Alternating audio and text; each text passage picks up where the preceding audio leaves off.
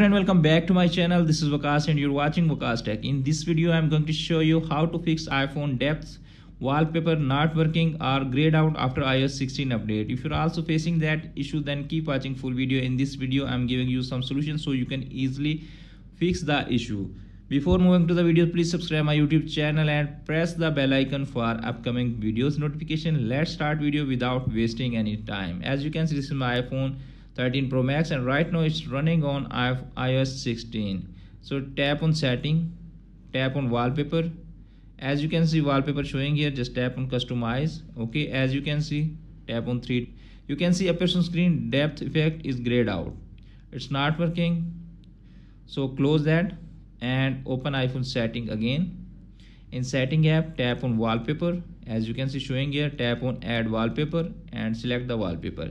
You can see appears on screen it's a new wallpaper. Just tap on 3 dot. As you can see depth effect is working and it's not grayed out showing here.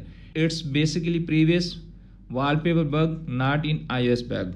So after doing that, you can choose the depth effect wallpaper for any iOS 16 wallpaper that supported on your device. So friends, after watching this video, I hope you will all know how to fix iPhone depth effect not working or grayed out after iOS 16 update. Hope this video is helpful for you. If the video is helpful for you, please don't forget to share and subscribe my YouTube channel and press the bell icon for upcoming videos notification. Thanks for watching.